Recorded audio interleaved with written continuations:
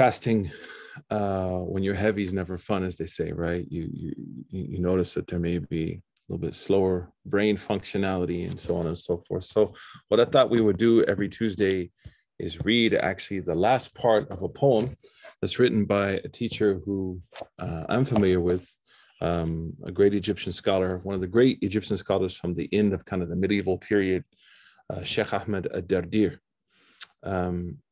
Sheikh Ahmed Dardir was a phenomenal scholar, jurist, theologian, you name it, and really wrote on a number of topics. I used to actually study in his old mosque, which is in front of his house in Cairo, in the old part of Cairo, with one of my teachers, Sheikh Ahmed Taharayan, who recently died of COVID-19. But anyways, this poem is called The Glimmering Pearl, Al-Kharida Al-Bahiyya. And the reason it's called A Glimmering Pearl, it's like, you know, if you find yourself in a situation where you can't see things like the depth of the sea, then Islam is like this pearl that shines for you, right? Like Islam and what it has to offer is a shining light. And the last part of this poem, I think, is extremely timely for the month of Ramadan. And it's great for everybody because the last part of this poem is talking about how can someone have a meaningful relationship with Allah subhanahu wa ta'ala? How do we move into, say, a situation where we feel, and this has been my experience, is that I see Muslims tend to fall into like one or like probably four categories. The first is the person who has maybe struggled in life and they have like this trepidation, right? Like, I got to give up something. I'm not sure I'm good enough for this.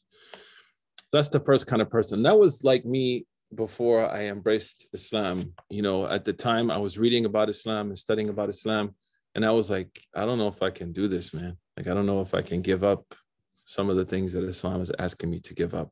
And my assumption was wrong. And that takes us to the second person, is a person who thinks like to become a person who lives a life of faith means that like I have to give up everything, right? All at once. I just have to go cold turkey. And that also is extremely frightening and intimidating because it doesn't come without sacrifice. Whereas Islam says, you know, step by step, take things step by step. The third person is someone who is somewhat religiously inclined, but still not sure they want to take the step. And then the last is someone who may be actually religiously inclined, but may even be deceived by their religiosity. Like, I'm good. You know what I mean? Like, I don't need to work on myself. So all of these are somewhat answered by our religion, and that there's always a balance and a beautiful nuanced answer to this. For the first two people, there's this idea of hope and taking faith as a process. For the third person, the one that's worried about like, you know, am I good enough for this? Usually that's like a really sincere, good person. We tell them that, you know, Allah subhanahu wa ta'ala brought you to the month of Ramadan, so you should trust that more than you feel insecure of your own sins and evil, right? If you weren't invited to the party, you wouldn't be at the party, man. You know, like you wouldn't have got in. And then for the last person, we tell them you should fear Allah, because subhanAllah, we are always going to be in need of improving ourselves and making ourselves better. So this poem, alhamdulillah, is going to go through certain practical things that we can do to work on what our scholars called as-sayru ila Allah, is the path to Allah, the journey to Allah. And defining that is very simple. One of our teachers said that the path to Allah is the constant journey where I am going against my nafs and going against my desires in favor of submitting to Allah's command. And that's a process. It doesn't happen suddenly. And it needs certain furnishings around it sometimes to be facilitated. And one of them is the reminder and learning. So the Sheikh, he says, and it's important to note that this book actually is written, it's about theology. I teach it at my school, Swiss, in the third or fourth year. The majority of the text actually is a poem on theology. And the reason that he starts with theology before tasawwuf or tazkiyat an-nafs is if I were to say to you, hey, go find this person. And I didn't tell you what the person looked like. I didn't tell you anything about them. I just said, go find this person. There's this person I'm looking for, go find them. You wouldn't be able to find them. That would be impossible. So then how is it in this dunya that someone would expect to be able to be on the path to Allah if they don't know who is Allah? How could they find what they don't know? So that's why we start with theology first, and then is fiqh. And fiqh is, of course, how to worship, the art of devotion. And then the cherry on the ice cream is how do we create our capacity to work on our inner character and our outer character. So subhanAllah, the relationship between theology, devotion, and tasawwuf becomes very clear from this example I gave you.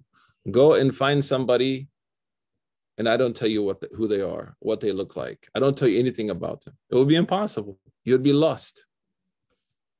But if I were to give you a good description of that individual, you would be able to find them. So subhanAllah, the Shaykh, before he starts to talk about traversing the path to Allah subhanahu wa ta'ala, he talks about knowing Allah. So that way, if I find myself searching, I know what I'm looking for. I know what I'm looking for.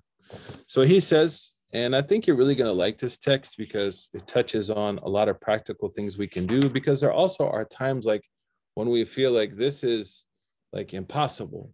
You know what I mean? Like how to do this. So Sheikh Ahmed Ad-Dardir, in this small poem, as we're going to read it every Tuesday night together at ICNYU, and also it's now on Instagram Live, talks about what are the practical things we can do as we take the journey to Allah.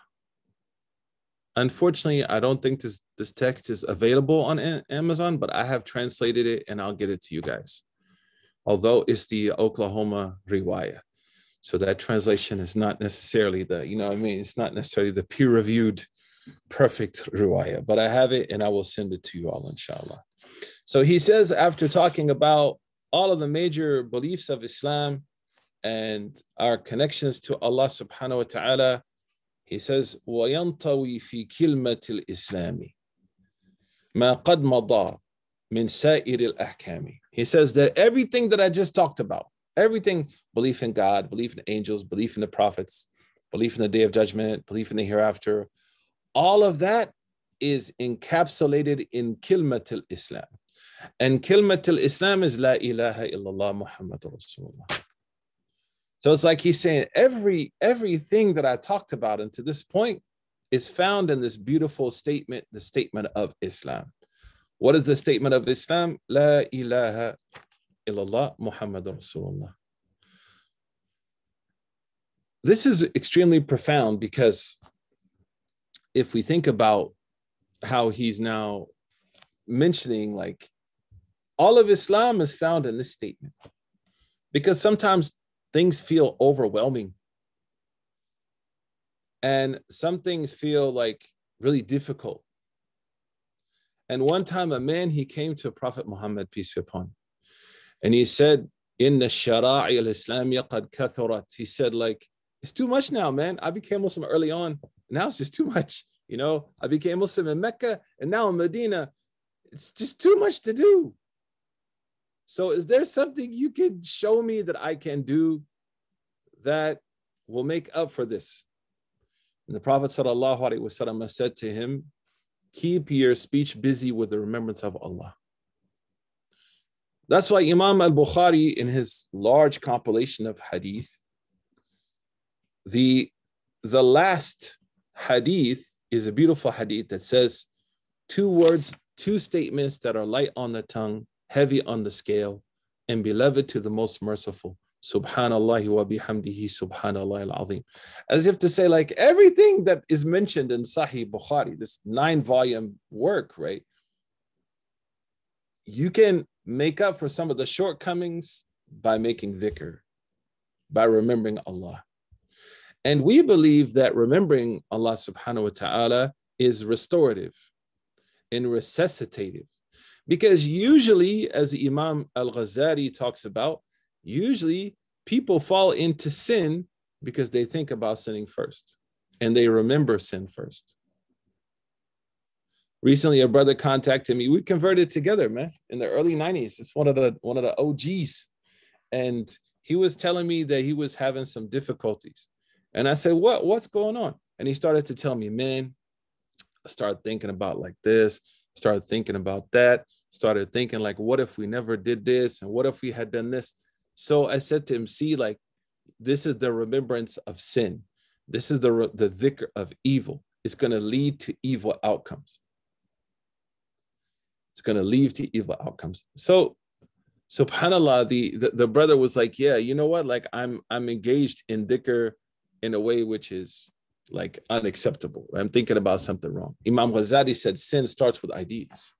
So if I replace the remembrance of things with the remembrance of Allah, or the remembrance of things which are good, I'm going to immediately start to shift my internal composition. And I'm going to start to replace bad thoughts that are followed by bad actions with good thoughts. The second beautiful thing about remembering Allah is that everybody can do it, mashallah. Right? You don't have to be, I don't have to be some kind of super successful Muslim. I don't have to be a super religious person. I could just be that person that's just trying to get it right. And one of the most beautiful things is the remembrance of Allah subhanahu wa ta'ala. And that's why that man, when he said to the Prophet, alayhi salatu wasalam, like, I can't do all this. And the Prophet said, then make dhikr. Make dhikr. So the Shaykh, he says, mashallah, he says, وَيَنْطَوِي فِي كِلْمَةِ الْإِسْلَامِ. He says that encapsulated in La ilaha illallah, ma qada min sa'ir al-ahkami, that La ilaha illallah is Islam. And that takes us now to the first quality that we want to think about on the journey to Allah subhanahu wa ta'ala. Allah subhanahu wa ta'ala mentions in the Quran, وَالَّذِينَ جَاهَدُوا فِينَا لَنَهْدِيَنَّهُمْ سُبُلَنَا. Those who strive towards us, we will guide them. And striving is different for different people. For some people, striving is leaving sin. For some people, striving is praying all your tarawih because you've already got it going on, mashallah. For some people, striving may just, I'm just barely holding it down. But Allah subhanahu wa ta'ala knows everybody's condition. أَلَا يَعْلَمُ مَنْ خَلَقَ وَهُوَ لَطِيفُ الْخَبِيرُ. So out of his mercy, what may be sinful for a religious person may be, subhanAllah, Jannah for the sinner. Because the sinner, that's their battle. That's their struggle. So the Shaykh, he says something beautiful, and this is the first quality that we want to work on as we go into the month of Ramadan and out of the month of Ramadan. He says, rahimahullah, فَأَكْثِرًا مِنْ ذِكْرِهَا بِالْأَدَبِ تَرْقَى بِهَذَا الذِّكْرِ أَعْلَى رُتَبِ. Allahu Akbar. He says, فَأَكْثِرًا مِنْ ذِكْرِهَا. The first quality that we want to acquire in the month of Ramadan is to say La ilaha illallah abundantly. فَأَكْثِرًا, from kathir, فَأَكْثِرًا مِنْ ذِكْرِهَا. Say as much as you can, La ilaha illallah, La ilaha illallah. There's no God except Allah. Why? Because the Prophet sallallahu alaihi wasallam, he said in an authentic hadith, أَفْضَلُ مَا قُلْتُ أَنَا وَالنَّبِيُّونَ مِنْ بَعْدِ لَا إِلَهَ إِلَّا اللَّهِ. The Prophet sallallahu alaihi wasallam said that the best thing I or any of the prophets said is La ilaha illallah. So the Shaykh, he says, start here. Like, this is where you want to get down. And oftentimes people make a mistake. They try to do too much in the beginning, so they set themselves up for failure at the ending. Like, I was talking to some people, like, what are your goals for Ramadan? Yo, it was like solve nuclear fission, you know what I'm saying? Get a new COVID vaccine that works for everybody. Pray all the time. Like, dude, just pray, bro. Oh, no, that's too easy. You call that brother to your fajr. Akhi, did you pray? No, I'm still trying to solve nuclear fission. What? See? So we try to go for things that are out of our circle of influence instead of being balanced and responsible, and that sets us up for failure. Or we get too laxed, right? There should be a little, uncomfortability, but not to the point that it breaks me. Sayyidah Aisha radiallahu anha said that the Prophet sallallahu alaihi wasallam used to order us to do only what we could handle, and we got angry about it. ما كان يأمرنا إلا بما نطيق. He used to order us what we could do, and we wanted to do more. We could do more, Ya Rasulullah. And the Prophet said, no, take it easy, take it easy. And our beloved messenger, Muhammad sallallahu alaihi wasallam, said that the best person is the one who does, or the best deed is the one that's done consistently, walau aqal, even if it's a little. So what happens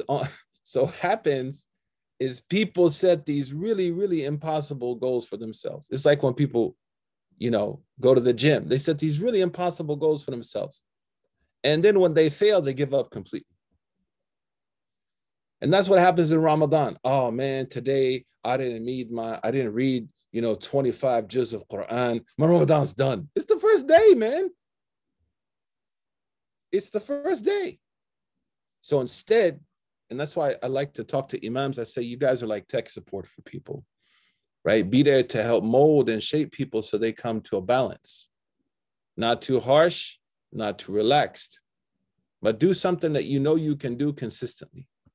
That's very important. Absolutely. You can ask any question, Adam. Don't worry. Feel free. Just jump in. People can ask any questions, inshallah. So the deen of moderation. Yes, sir. My quick question, I'm so sorry to interrupt you. My quick question is basically, how about if you have been doing something consistently and then you feel like, okay, maybe I can move on and do something, new, but then you keep telling yourself, okay, if I don't keep up with it, then I'll upset Allah by not keeping up with something new. Well, first of all, Allah subhanahu wa ta'ala is not petty. Right? Allah's not petty. And Allah subhanahu wa ta'ala says in the Quran, فَمَنْ يَعْمَلْ مِثْقَالَ ذَرَّةٍ خَيْرًا يَرَى. Whoever does an atom of good will see it. So just because you started it and maybe you had to step back for a minute does not necessarily mean that Allah subhanahu wa ta'ala is going to be angry with you. Allah subhanahu wa ta'ala is Kareem, Ra'uf, and Rahim. And any effort, it's a journey. As we're going to talk about in a minute, this is a process. Sometimes we're going to go fast. Sometimes we're going to go slow. Sometimes we may stumble. Sometimes we may fall. It's a process. So there's nothing wrong with that. You want to test the waters a little bit, right? You want to see, and you don't want to get bored with the same worship that you do for an extended period of time. So it's good to switch things up. So mashallah, there's nothing wrong with that, especially when you couple that with like a great intention. Your intention is like, I'm just trying to build. And sometimes when we build, we have to step back for a second. Take a break, go back to building again. There's nothing wrong with that. That's a really great question. And someone needs to tell this person the rule for saying sorry if you ask a question. Does anyone know the rule, the sorry rule? If you say, I'm sorry before you ask a question, what has to happen if someone does that? Who knows? $25. Yeah, man, you got to donate to 10 push-ups, or you have to donate $10 to Islamic Relief, man, because there's no reason that you should have to tell me you're sorry to ask a question about Allah. That is a disaster if we've created a climate where people feel they have to say they're sorry. So this is your first, I think, or second or third time. So we're going to give you a little break. We'll take a food stamp and some government cheese instead for iftar. But some of us have actually done that. But we forgive you this time. We forgive you, inshallah. So the Sheikh, he says, فَأَكْثِرًا مِنْ ذِكْرِهَا بِالْأَدَبِ تَرْقَى بِهَذَا الذِّكْرِ أَعْلَى الرُّتَبِ. Here we go. The first thing we're going to start doing on the regular is saying La ilaha illallah. And he says, rahimahullah, say this a lot and you will ascend to great heights. Right? Allah subhanahu wa ta'ala will raise you. How important is La ilaha illallah? It's so important that even Allah says it. Shahid Allahu annahu la ilaha illallah. Allah says that He even bears witness, La ilaha illallah. Imam al-Ghazali says, if you want to know how important La ilaha illallah is, imagine how many people went to Jannah just by saying it. And how many people went to hellfire? Who subhanahu wa ta'ala, who denied it. Subhanallah, subhanallah. So the Sheikh, he says something here that I think is really important. But before we get into it, let's talk about what is at-tasawwuf, because there's a lot of controversy around things that don't need to be controversial.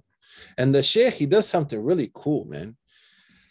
He defines it in two ways, and I appreciate this. And this shows you the nuance and the like his erudition. He says, in order to divide tasawwuf, I'm going to divide it into two ways. One is a theoretical way, like you can think about it in the academy, right? And the second is an amali way, which is tasawwuf, tazkiyatun nafs, purification of the heart, development of the soul and the inner character from the perspective of practice. And as you're going to see in a minute, the definition, which is the practical definition, is one that just does not put up with no mess. It doesn't allow for any, semantics. No. It's boom. Every time I read it, I'm like, oh my gosh, I have a lot of work to do on myself. It just hits you, right? So first, he gives the kind of academic definition, because we know, academics, no offense, they get a little sensitive if you don't follow certain protocol. So he says, huwa ilmun bi usul. And this is a very important word he uses. He says that tasawwuf is a knowledge of the usul. The word usul in scholarly nomenclature means something that came from Quran and Sunnah. So immediately when someone uses the word usul, this means that this thing is not an innovation in religion. And this kind of undermines everything that we see, because of course you can call anything a name, but it doesn't necessarily mean that it represents that thing. So if we see people in the name of tasawwuf doing things which are untethered, if we see people in the name of religiosity doing things which are untethered from the foundations, we know this is wrong. So here he centers it. He says, ilmun bi usul, that tasawwuf is knowledge of the usul, the foundations, the Quran and Sunnah. Yu'rafu bihi salahul qalbi, which is used to understand how you can purify and cleanse and sanitize, actually is a better translation of this word, your heart and your soul. How do we sanitize it? And I love the word salah because, like the name Salahuddin Ayyubi, of course, the word islah is the idea of taking something that was corrupt and making it clean. Taking something that had shortcomings and making it whole. This is called Islah. So the science that we're going to be covering over the next few Tuesdays as we finish this part of the poem is, how do I work on that heart? How do I get into that soul? So he says, the knowledge, yu'rafu bihi usul, huwa ilmun bi usulin, the knowledge of sacred text, yu'rafu bihi salahul qalbi, that talks about how to purify and work on the heart, as well as al-fikr, attitudes and ideas, wasa'ir al-hawas, and my body, my limbs. So in other words, this is a science which is related to bringing my body, my heart, and my mind into the reality of you alone we worship. Iyyaka na'budu wa iyyaka nasta'in. Imam Ibn Qayyim, Allah yarhamu, he said that Iyyaka na'budu wa iyyaka nasta'in has 4 stations. The first is the cognitive one. Oh, this isn't, I believe this, I understand this logically. The second is the heart that affirms it and accepts it as faith. The third is how I talk. And the fourth is how I employ my limbs. How do I use the body Allah has given me?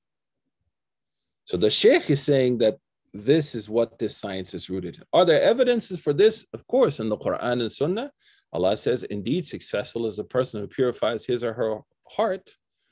Allah says, وَلَكِنْ تَعْمَلْ قُلُوبُ الَّتِي فِي الصُّدُورِ, right? That the heart is blind, It's not the eyes that are blind. In Surah Abasa, the blind man can see. The aristocracy can't see. The blind man is aware, but they can't see because he sees with his heart. They see with their eyes. So he sees at a very different level. Allah subhanahu wa ta'ala describes the people of Mecca looking at the Prophet Muhammad. It says, وَتَرَاهُمْ يَنْظُرُونَ إِلَيْكَ وَهُمْ لَا يُبْصِرُونَ. You see them looking at you, but they don't see you. They don't perceive who you really are. When they see you, one of my teachers used to say, when the people of Mecca, who were the enemies of the Prophet, looked at the Prophet with their eyes, they saw Muhammad ibn Abdillah. But when Sayyidina Bilal and Sayyidina Sumayya looked at the Prophet with their hearts, they saw Muhammad Rasulullah. So there's the difference. So the Sheikh is saying, how do we work on that? And we know that the Prophet said that in the body there's a piece of flesh. If it's sound, the whole body's sound. If it's corrupt, the whole body's corrupt. It's the heart. So the first thing that we can jump on, alhamdulillah, and start to put into practice is La ilaha illallah. Is to say La ilaha illallah, alhamdulillah. And then he says bil adabi. So defining a tasawwuf, the Shaykh, he says, هو علم بأصول يعرف به صلاح القلب وسائر الحواس. This is the academic definition. Tasawwuf is the knowledge of the texts from Quran and Sunnah that teach us about purifying our heart, our attitudes, and our senses and our limbs.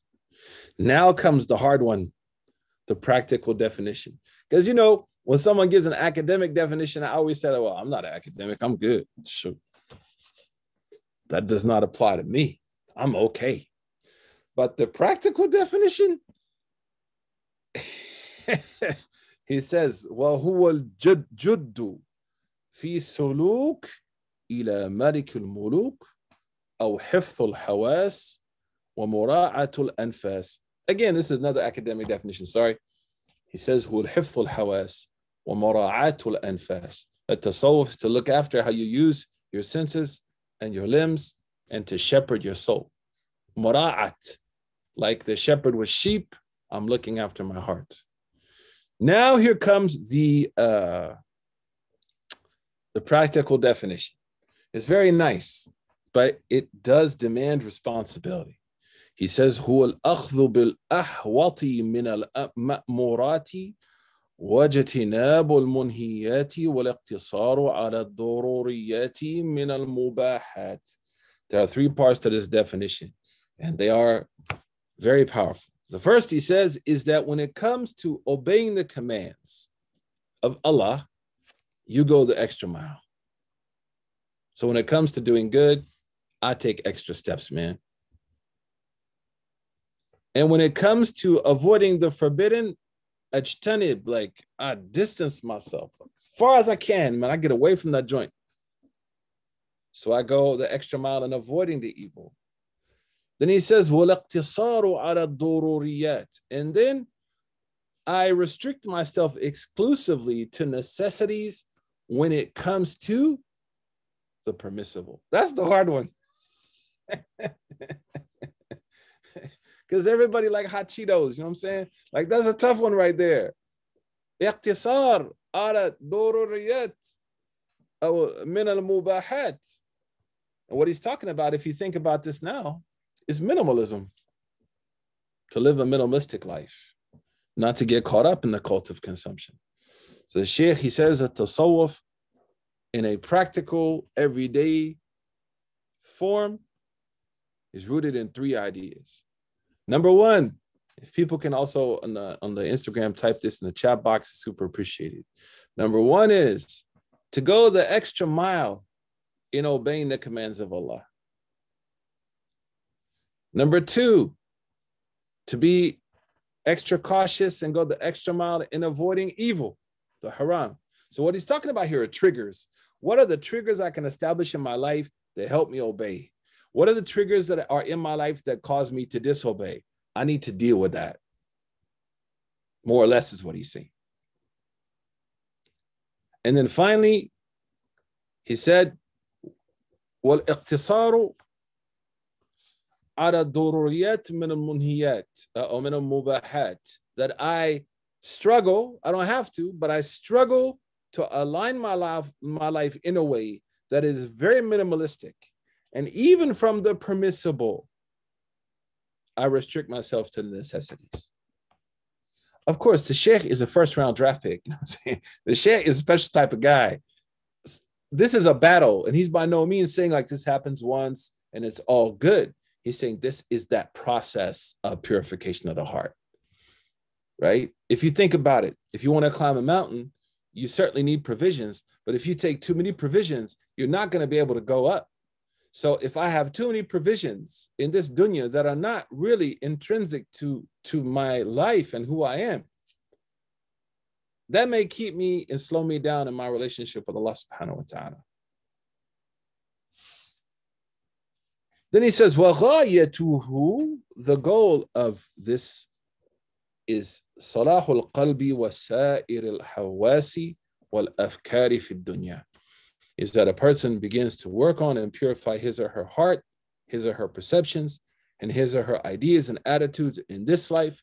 وَالْفَوْزُ بِأَعْلَى الْمُرَاتِبِ فِي الْعُقْبَى, and that will lead to a greater sense of success and felicity in the hereafter.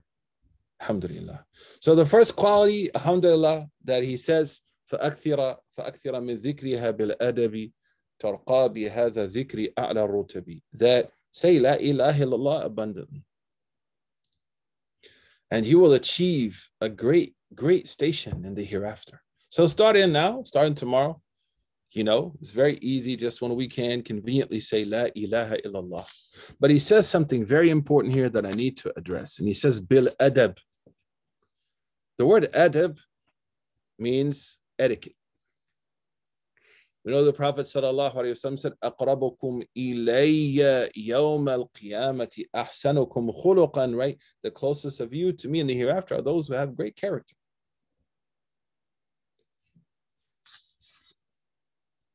What he means by character here is three things, and this applies to every act of worship. This is very important.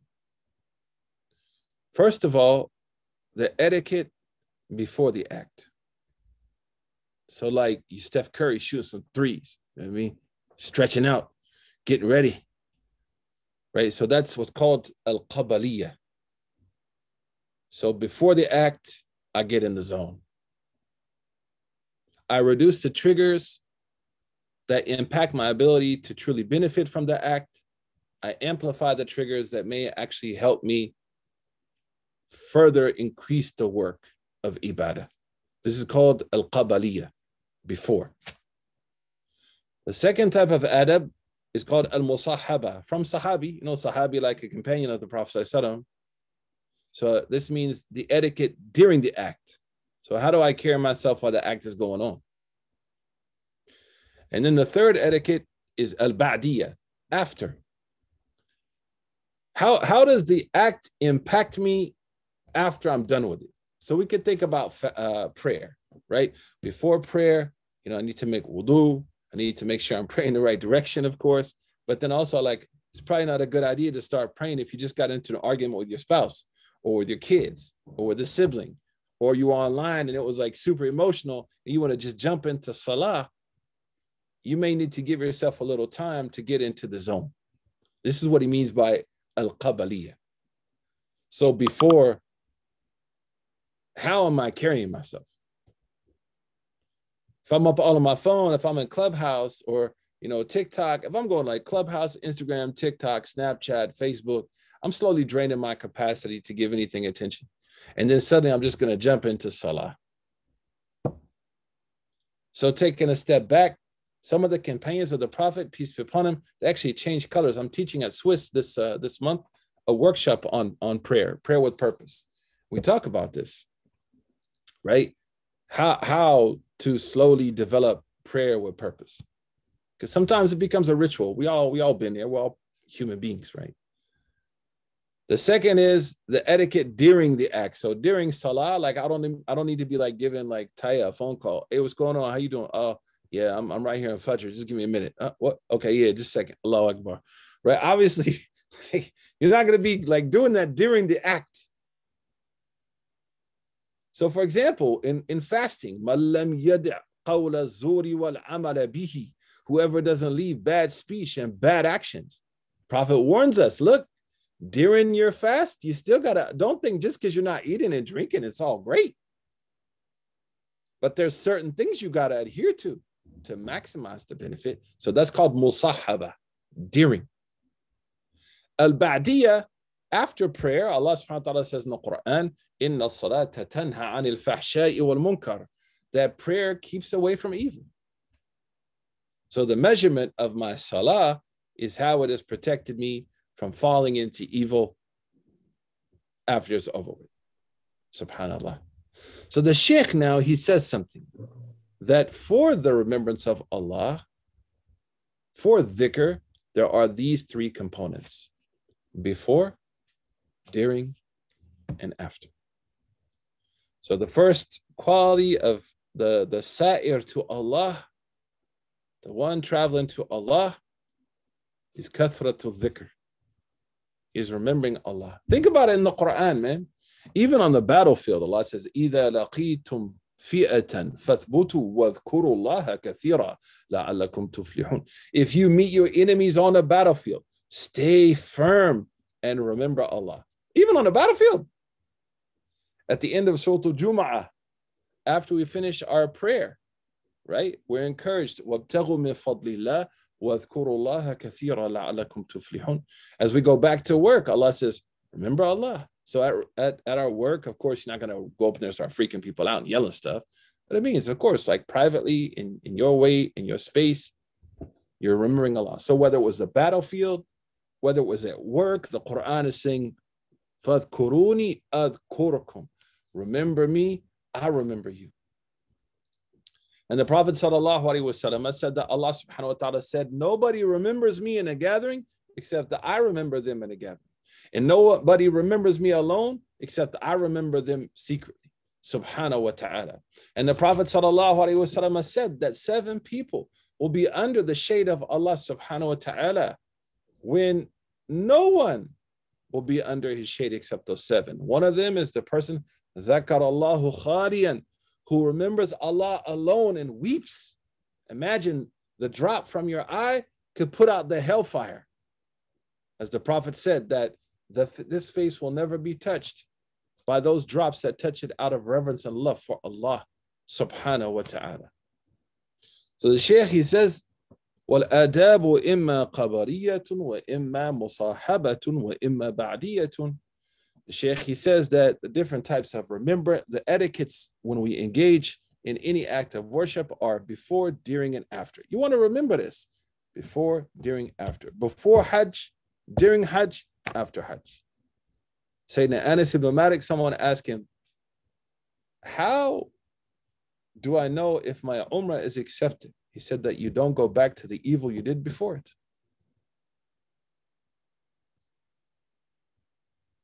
So the Shaykh, he says, here are the etiquettes that we should think about before we sit down for dhikr. He says, number 1 is purification, that you should try to be in a state of ritual purity if possible. If possible, if you can, it's okay. And that the area around you should be pure. Number 2, and this, I found this actually really, really remarkable. أن يتوجه إلى الله تعالى برغبة. That when you engage in dhikr, when you enter into that space, you should turn to Allah with complete hope. Right? You should engage in the remembrance of Allah. You should enter this into a place of hope, subhanallah. Now we go to institutions or communities. It's very difficult to enter with a sense of hope because of the climate that's set there. Or maybe sometimes we're so intimidated that the hope is taken from our heart. But here the Shaykh, he says, يَتَوَجَّهُ إِلَى اللَّهِ تَعَالَى بِرَغْبَةٍ. That when you start to make dhikr, you should do so with tremendous hope. Why? Because who inspired you to remember him? Like if you go into a state of dhikr or dua, you have to be careful of shaitan and insecurities that will tell you you're a bad person. But if you're a bad person, you wouldn't be invited to that party. If you were a bad person, Allah subhanahu wa ta'ala would not have put in your heart to turn back to him. So the mere fact that you're thinking about feeling guilty, or the mere fact that you're thinking about taking a step to Allah, is one of the greatest signs that Allah loves you and has guided you and touched your heart. And he said, for that reason, when you walk into that moment, you should be submerged with hope. Because you're at a place where no one goes. How many people live an entire life and never remember Allah? So then who is it that turned it on for you? Who is it that put that in your heart? So he said, that should lead you to feel like, man, Allah has my back, man. You know, like I may be overcome by my own insecurities, but Allah brought me here. Alladhi qaddara fahada. And now we understand why the Prophet said so many beautiful things about remembering Allah subhanahu wa ta'ala. Because it's the sign of this deep relationship between creator and created, between the worshipped and the worshipper. He says, وَأَنْ يَسْتَغْفِرَ اللَّهَ تَعَالَى بِمَا تَيَسَّرَ. And also before we go into this moments of dhikr, we should make some istighfar. We should repent to Allah subhanahu wa ta'ala so that we go like on a clean slate. You know what I mean? Our slate is clean. وَأَنْ يُصَلِّ عَلَى نَبِيِّهِ صَلَى اللَّهُ عَلَيْهِ وسلم, and to send salawat upon the Prophet صلى الله عليه وسلم, because salawat is miftah, right? Sending salawat upon the Prophet صلى الله عليه وسلم is going to open so many doors, more than 81 virtues, sending salawat upon the Prophet sallallahu alaihi wasallam. وأن يستقبل القبلة لأنها أفضل الجهات, and if possible, face the qibla. Of course, when you're on the train at work or whatever, you know, you can't face the qibla, it's all gravy. Sayyidina Yunus in the belly of a fish, he couldn't face the qibla. But here he's talking about the deliberate moments of dhikr, where we sit and we remember Allah. You know, subhanallah, that according to the Quran and Hadith, wherever you have set to remember Allah will be your friend on the Day of Judgment and witness for you. That Sharifa, that Ahsan, that Nora, that Lamis, that Marlene, they sat here and remembered you, because the whole creation has no choice but to worship Allah. So they will bear witness that we aligned with that choice when we use them to worship him. That's why some sinners, may Allah protect us, they will deny sin, that they committed sin. And Allah says in Surah Al-Fusilat, أَنْتَقَنَ اللَّهُ الَّذِي أَنْتَقَ كُلَّ شَيْءٍ. The skin of a person will say, Allah made me talk, who causes all things to talk. Now I have to be a witness against you because you didn't use me in the right way. May Allah give us afiyah. But also, according to the hadith of the Prophet sallallahu alaihi wasallam, what's done good in these places will also be a witness, alhamdulillah, subhanallah. So imagine like if you sat on the beach and you were just like, la ilaha illallah, subhanallah, alhamdulillah. Every grain of sand will be a witness for you, subhanallah. Allahu Akbar. Then he says, "Wan yastahdir," you know, and that you should make sure, of course, as you go into this, that you're ready to be present. So those are the etiquettes of dhikr before. Now he's going to talk about the etiquettes during our remembering Allah, and this also applies to dua. He says, وَأَمَّا الْأَدَابُ مُصَحَّبَةً فأن يستحضر معناها إجمالا. The first is that you should bring the meaning of what you're saying as best you can into your mind. Make it hadir, make it at the forefront. And of course, you can say it in any language, right? Whatever is going to impact you. And if you know Arabic, you can look at the translation also if that's going to help. But istihdar al-ma'na, Istihdar al-ma'na. That you bring the meaning present into your life. Especially at that moment while you're remembering Allah. Number two, that you insert your entire being into the moment, man, as best you can. And we know in Surah Qaf, Allah subhanahu wa ta'ala mentions this. Inna fi dhalika la dhikra liman kana lahu qalbun aw alqa as-sam'a wa huwa shahid. That this Quran is a reminder for the one who has a heart. The heart, qalb hadir, the heart that's present. Aw alqa as-sam'a, and this is rhetoric. In Arabic, it's like, and they threw their hearing. Ulqi sam'i, like I throw my hearing into something, right? Meaning I'm listening attentively. Wa huwa shahid, and this actually has two meanings which are really interesting. The first is I am shahid on what I'm saying. I am a witness to what's being said. La ilaha illallah. La ilaha illallah. La ilaha illallah. La ilaha illallah. And I'm witnessing this. It could also mean that I am so focused on the moment that later on, if you called a witness to that moment, I was so focused that I could stand in the docket and be a witness against myself or for myself. Like I was so attentive in the moment that I'm now eligible to be a witness to the moment, meaning that's how much I was in it. Very powerful.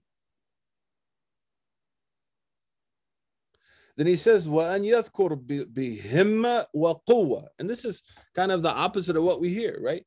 That the person remembers Allah with confidence and strength, right? Not arrogance, but like, La ilaha illallah, alhamdulillah, right? No, mashallah. Allah subhanahu wa ta'ala has brought the person into this moment. Then he says, وَأَنْ يَكُونَ ذِكْرُهُ رَغْبَةً فِي مَرْضَاتِ اللَّهِ وَمَحَبَّتِهِ وَامْتِثَالًا لِأَمْرِهِ. That's your remembrance of Allah. Rest on your hope in Him, seeking His pleasure, His love, and reigniting your commitment to obey Him. He said, like, that's it. Like, that's what you want to be there for, right? Increasing the capacity of hope, seeking the pleasure of Allah, creating a relationship of mahabba. And mahabba in English is hard to translate. Hubb is love. Mahabba is a whole nother ballgame. Mahabba is like intense, insane love. La li riya'in wa la li sam'a. You're not doing this so people can know, oh, wow, this guy's so amazing. He's like such a righteous person. Look at them making dhikr, or develop a name for yourself. This is for Allah.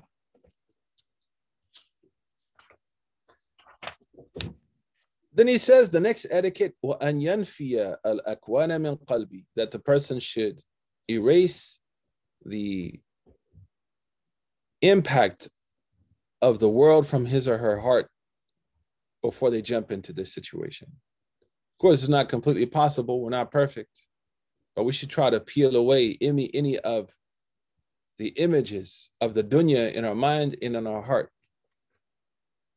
He says something powerful. لأن ملاحظة شيء منها قاطع عن الله.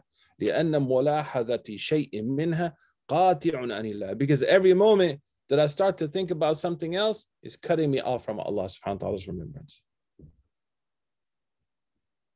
Every moment, like I allow something else to come into my heart and start to occupy it, هذا قاطع عن الله. So before I jump in, let me, I'm worried about this, I'm worried about that.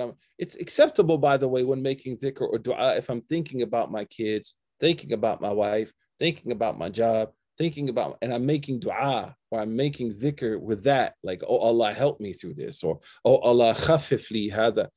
هذا الضرر, or my exams. That's not what he's talking about here. What he's talking about is, yo, man, did I put that money aside from my 401k or not? I mean, right? That's what he's talking about, right?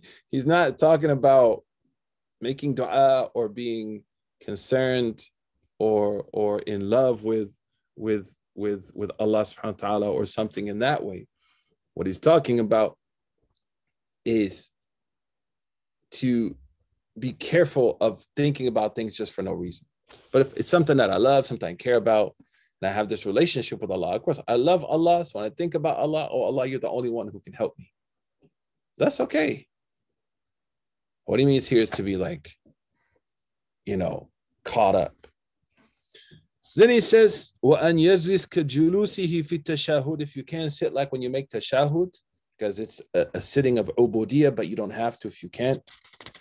The next he said is to like not be looking around, to try to stay focused, because when you look around, it may distract you, from what you're supposed to be looking at. And that you end by praising Allah subhanahu wa ta'ala and sending peace and blessings upon the Prophet sallallahu alaihi wasallam. The last one, we'll stop here because it's almost time for iftar. MashaAllah, almost that time. Is the etiquettes after. The etiquettes after. And that's very simple. There are 4 things that should come out of truly being engaged in remembering Allah subhanahu wa ta'ala. The first is a renewed commitment to Allah. A renewed commitment to Allah subhanahu wa ta'ala. And to following the Prophet sallallahu alaihi wasallam. Second, a renewed commitment to the good things in my life, what really matters, like my family. Like what's a priority? I should come out with a sense of priorities. Third, I should be able to recognize some evil that I'm engaged in and start to distance myself from it. Fourth, I should think about certain good things that I have neglected and begin to work on it. To capture it very simply is that the etiquette ba'diyah is to leave evil and increase in good. That's the ultimate impact of remembering Allah subhanahu wa ta'ala. Next week, inshallah, we're going to talk about the 7 types of nafs. You know that there are different types of nafs mentioned in the Quran and how we can think about where we are in relationship to those 7 nafs. And then we're going to talk about the second quality, and that is the quality of fear and hope. So the first quality is related to a practice we can do, is remembrance. Next week is going to be what? An attitude. My respect for the sacred. We live in an era now where the sacred has been completely domesticated. It's the blunt of jokes. Inshallah, it's not translated as I know, but I will share a translation here. And then for people on Instagram, a lot of people, mashallah, I'll try to get to them as well. Before we close out, let's make some dua before iftar. We ask Allah subhanahu wa ta'ala, يتقبل منا إن شاء الله هذا اليوم يوم عظيم. Ask Allah subhanahu wa ta'ala to accept this day for us. And if there's any dua requests, feel free to put them in the chat box and I'll read them as well as here. We ask Allah subhanahu wa ta'ala to accept this day from us and to make it a springboard for better days in the future. We ask Allah subhanahu wa ta'ala to help us be brave enough to overcome our evil and to replace it with good. We ask Allah subhanahu wa ta'ala by the barakah of this fast to heal us of any of our ailments that we may have, whether physical, psychological, or emotional. We ask Allah subhanahu wa ta'ala to give us a greater capacity to love others and to forgive others and to be in the service of others. We ask Allah subhanahu wa ta'ala to bless American Muslims and Muslims all over the globe. We know that our brothers and sisters in Palestine continue to suffer under indescribable, unimaginable difficulties. Our brothers and sisters in Eastern Ethiopia, nobody's really talking about, unfortunately, continue to suffer under incredible challenges. We see our Yemeni brothers and sisters in America engaged in on a hunger strike because of what's happening in Yemen. People have to die so other people can live. That's the only way people will listen. We pray for our brothers and sisters across the globe, in Africa, in Yemen, in Lebanon, Syria, and Iraq. Our brothers and sisters in Iran, Afghanistan, Pakistan, Bangladesh, India, Myanmar, the Maldives, Sri Lanka. Can go through all of them, man. Bosnia, Albania. Ask Allah subhanahu wa ta'ala and yansur al-Islam wal-Muslimin. يقوّنا إن شاء الله بهذا الدين. Ask Allah, most importantly, we come on this first day, we present all of our sins in front of Him. We ask Allah subhanahu wa ta'ala to obliterate our sins with His rahmah. فخذ بأيدينا يا ربنا وارحمنا وأكرمنا. Ask Allah subhanahu wa ta'ala to take us, to bring us close to Him and to forgive us, inshaAllah. We pray for all of our new convert brothers and sisters who Ramadan certainly can be very challenging for them. May Allah subhanahu wa ta'ala make it easy for you, inshaAllah. We pray for brothers and sisters who may be having troubles in their marriage. May Allah subhanahu wa ta'ala use the month of Ramadan to bring love and mercy between you, inshaAllah. We have a number of young men and women who are worried about getting married, especially with COVID-19, really impacted their ability, creates a lot of stress. May Allah subhanahu wa ta'ala bless them, inshallah, with salihin, awliya, and muqarrabin, inshallah. We pray for the family of George Floyd, who continues to have to watch people try to make sense of a public execution. We see again in Minnesota, Minneapolis, the public execution of a person, a human being. In Chicago, of a 13-year-old child. We ask Allah subhanahu wa ta'ala to make us on the side of haqq and not on the side of Fir'aun. We ask Allah subhanahu wa ta'ala to make us on the side of justice and truth. And we see also what's happening in our brothers and sisters texting now from India. Tremendous challenges in Kashmir, in Morocco, India, inshallah, in Kashmir. We make dua.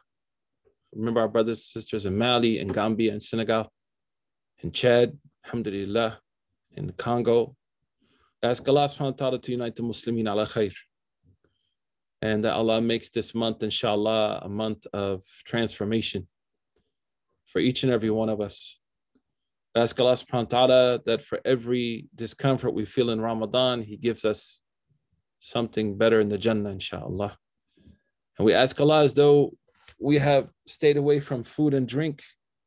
We've become thirsty, that Allah subhanahu wa ta'ala allows us to break our fast at the fountain of the Prophet sallallahu alaihi wasallam. We pray for our pregnant brothers, our pregnant sisters and their husbands, that Allah subhanahu wa ta'ala will ease this pregnancy for them. We pray, I got a fasting brain. What do you expect, man? You make dua, guys. Nobody wants to type dua, so I got to do it. We pray for our pregnant sisters and their husbands. I had a child during Ramadan 2 years ago, so I know it's difficult. We pray for our brothers and sisters who have eating disorders. It's a very difficult time for them, and we want them to know we love them and care for them.